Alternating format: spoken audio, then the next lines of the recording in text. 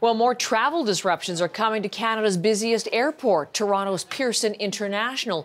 This time, though, they are planned. So if you have a flight booked around the March break upcoming, or even for this summer, you'll want to keep an eye out for cancellations. The airport authority says it's putting hard limits on the number of arrivals and departures at peak times.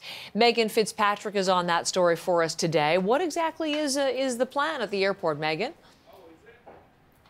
Yeah, well, they do say they're putting these hard caps now on the number of flights that can arrive and depart in any given hour at the airport. Now, that's for commercial flights, but they also say they're putting limits also on business and general aviation flights as well. Another measure, they say, are limits on the number of passengers who can arrive from international destinations and also depart to U.S. destinations, again, in each terminal in any given hour. Now, the GTAA, the Greater Toronto Airport Authority, which operates Pearson, says these measures are meant to strike a balance between the commercial interests of airlines but also the capabilities of the entire airport ecosystem, they say. And of course, there are multiple players in that ecosystem, including the airlines, including the Canada Border Service Agency, the U.S. Border Agency.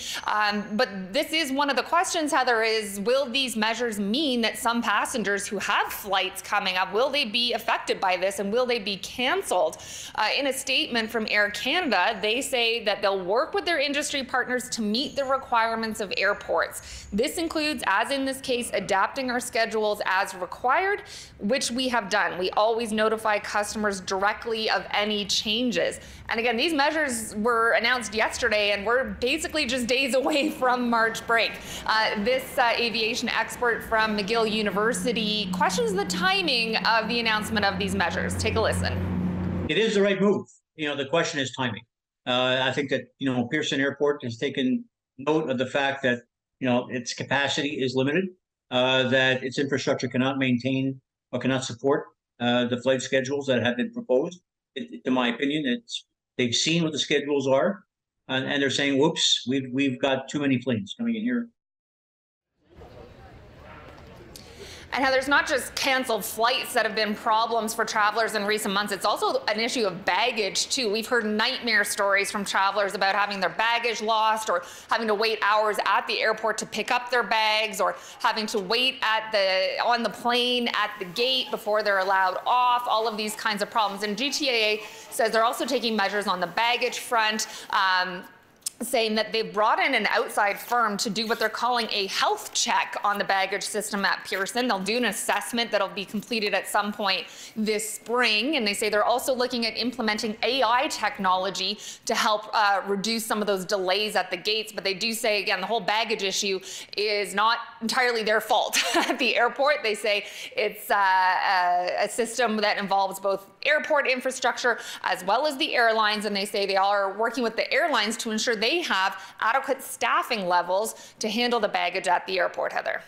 I'm noticing it's a little quiet behind you. We should probably tell people where you are. Union Station, that's the station for Up Express, the train that takes people from downtown Toronto out to Pearson International. But there have been people to whom you've been speaking and asking them about their experiences and maybe even their grievances from dealing with people and the experience at Pearson. What are they telling you, Megan? Yeah, I mean, mixed stories, really. It kind of depends on the day and the passenger, because sometimes people have a completely stress-free experience going through Pearson and others don't. So we spoke to one gentleman who has had his flight canceled 3 days in a row. He's trying to get home to Edmonton and he's not been having much luck. So he was on the way to the airport hoping his flight actually leaves today. Here's some of what he and another passenger had to tell us. It's been pretty difficult, honestly, with the traveling, especially through the Pearson airport. I found it's been I've been through this airport 3 times in the past year, and I think I've had delays or cancellations every time. It was fine. It didn't seem to be a ton of traffic. I was able to get right off, get through customs. I'm coming from Florida, and get through. Yeah, that woman is an American and has been traveling through Pearson a few times, and she actually had positive things to say about it, Heather. In comparison to other airports, she says she frequently travels through in the United States. So she was happy with Pearson. She's happy with the Up Express that goes straight there, saying the public transit infrastructure is good. So that was a good experience for her. But again, it hasn't been the same for many other travelers over recent months. And, you know, last fall, Pearson was rated one of the worst airports in North America, according to a survey. Again, these measures announced yesterday meant to try and alleviate some of these pressures and problems that travelers have been facing when things will pick up and get busier for March break and the summer travel season. Well, the train is in the station, Megan, so there are more people to whom you can speak. I'll let you go and do that. We'll talk later on in the morning. Megan Fitzpatrick with a look ahead to what's in store at Pearson International.